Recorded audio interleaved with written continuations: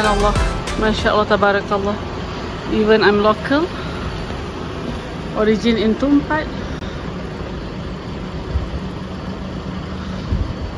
My first time to arrive at Kampung Laut. Subhanallah, Masya Allah, tabarakallah. Very beautiful scenery, very beautiful architecture. I can feel the vibe of the traditional vibe of the Malaysia origin. Just about the tamar, this date palm, I feel a little bit strange with the concept of the traditional. Maybe because they want to put the Islamic elements. Here at the food court, down there just now, is the kiosk selling traditional items like snacks, traditional clothes, jewelries.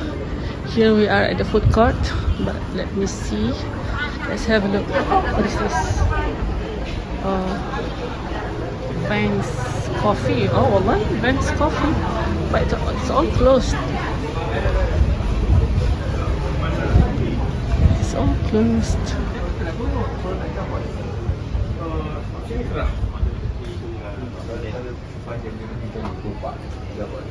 Ya? Lupa. Kalau juga ni, dapat. Isu yang ada sini, tak boleh. Boleh gini, ya boleh gini macam kalau sini kan. Kalau sini, ini kita tahu dapur macam serunding. Serunding dia kumpul tempat serunding lah. Tapi orang tak sedang tengok. Siapa ini? Batik ada batik kampung-kampung lagi. Dah kat sana.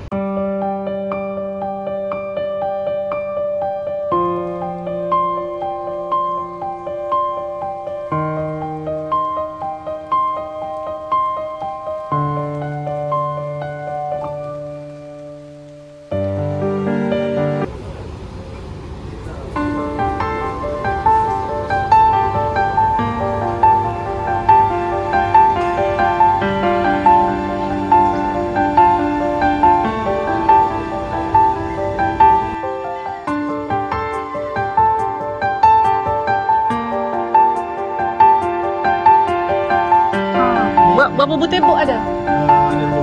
Ada 2 butir bok, 5 ya. Pergi ke Tampatan Kota Baru, 15 minit pergi, 15 minit balik. Tampatan Diraja tu. Ni kita air kata budak-budak Cina, sekolah Cina. Tak naik 25.8 lah. Oh, tak ada apa. Dia naik 27, 28 naik. Macam floodgate lah, floodgate. Metal lah. Air. Agak-agak masuk lah air. Oh. Beratus tu adalah Sikit lah. Kami atas ni. Okey. Boleh mai ajak. Ni kalau batik kalau lama ni. Bukan buat sekali yang pindah sekali dengan masjid. Cerita dia ada tulis ni ayat. Wa may yattaqillah. Sambung. Ya ja'allahu makhraja. Ayat wa ja'allahu makhraja. Tapi dah pudar lah. Dia asal sebelum dia transfer masjid lagi? Dia ni duduk Masjid Kampung Laut. Okey. Yang ni Masjid Kampung Laut. Beduk tu Masjid Muhammadi. Mimbar tu... Mana beduk? Oh, dalam pagar tu? Ada pagar tu. Mimbar Masjid Kek. Ada sampai dia lagi. Kalau nak tak. Oh. Nanti saya ada fikir dengan UPM kan. Nanti jalan-jalan dia boleh tak tu. Tempat asal tu. Tempat asal tu. Hujan tu. Terus lagi. Yang bawah tu kubur lama. Ke dalam sungai 300 meter. Lebih kurang.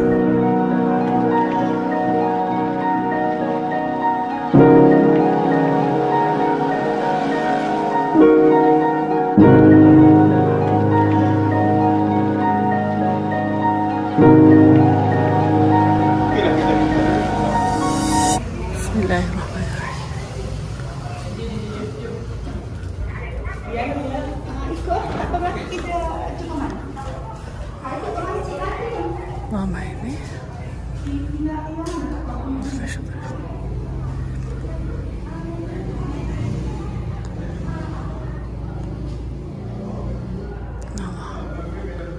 Masya Allah, tabarakallah.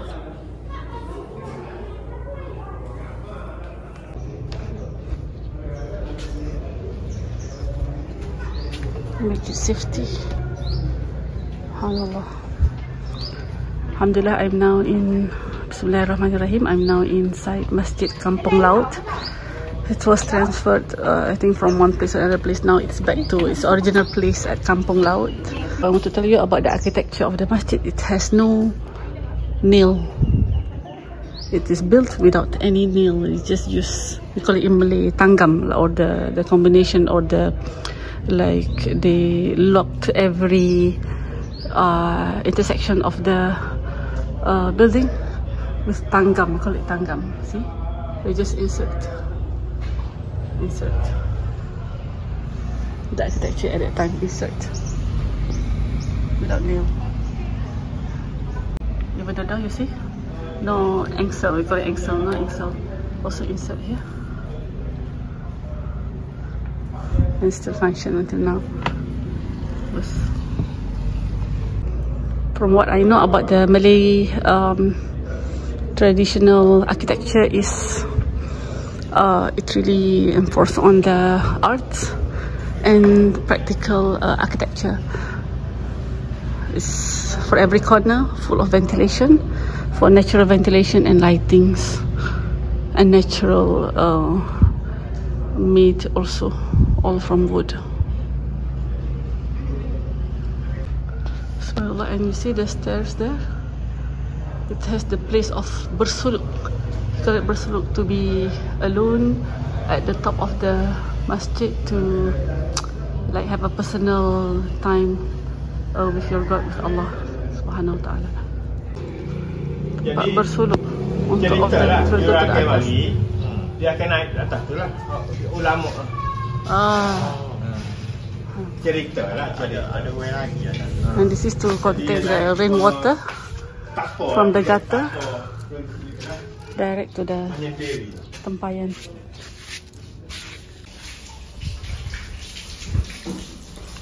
Toilet for wuduk for women. The door also very low, because in the Malay architecture it has to, so when you enter you have to bow. You have to bow your head as show of respect to the mosque. Hello, meow. I think the cat is very tired. Oh, Allah, she's surrounding there.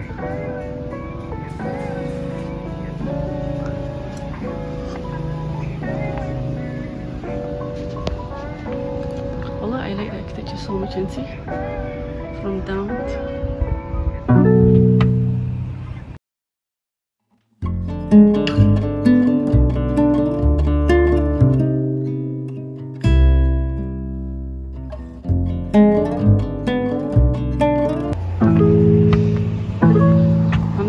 Starts to be empty. This is what I want. I know already when I come there will be an event, will be ramai orang, many people, but still I come because I want to see how people mingling, how people make use of the place. This is very important as town planner. Inshallah soon I have intention to make a video and also a book about town planning ethics or attitudes. Dalam masjid lama, the group of Muslim preachers, Voyage. Barakallah.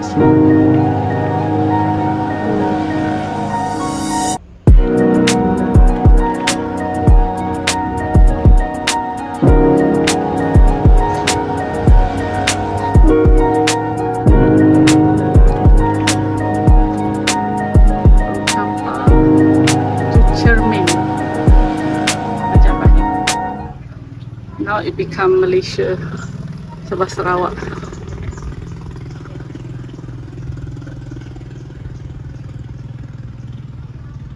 At first it's just like a design of gazebo. From Patani, the roof from Patani, all from plants.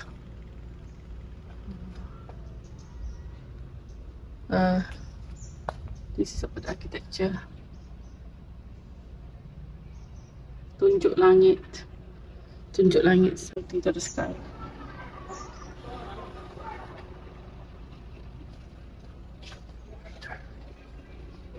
Using the force of an elephant. This is what I told you about transfer to the Nilampuri, because I studied there in Nilampuri before. Study of Tafsir al-Quran and Tasawwur Islam.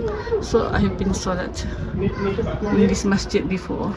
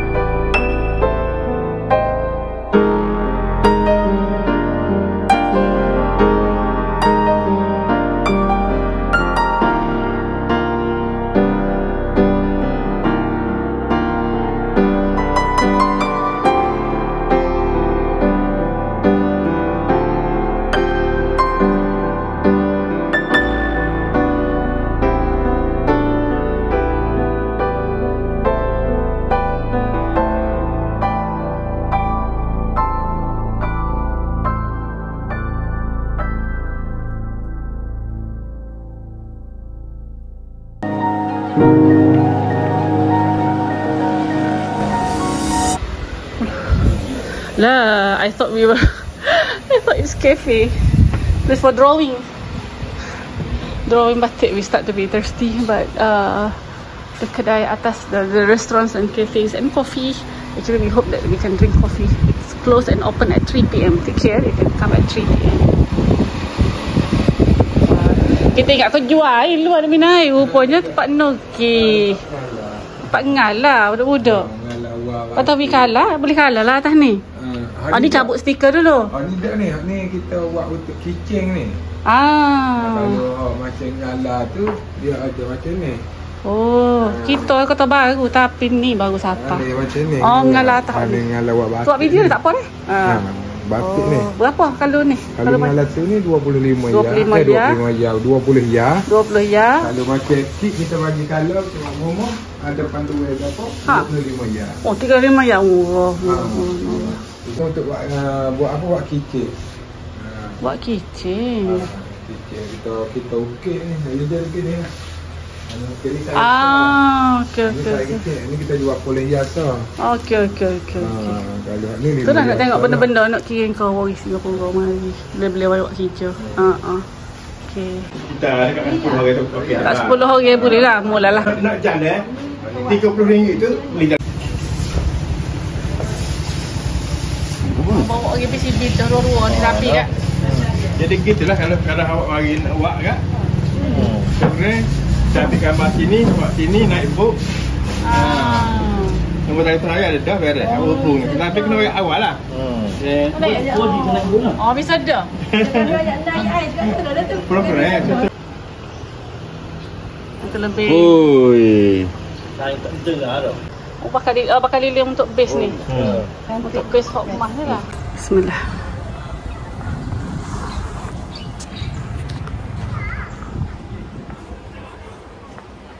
Subhanallah. A morning at Kampung Laut. Alhamdulillah. I'm outside of the area a little bit just to study about the infrastructure they provide So they say they have 3 bus parking here.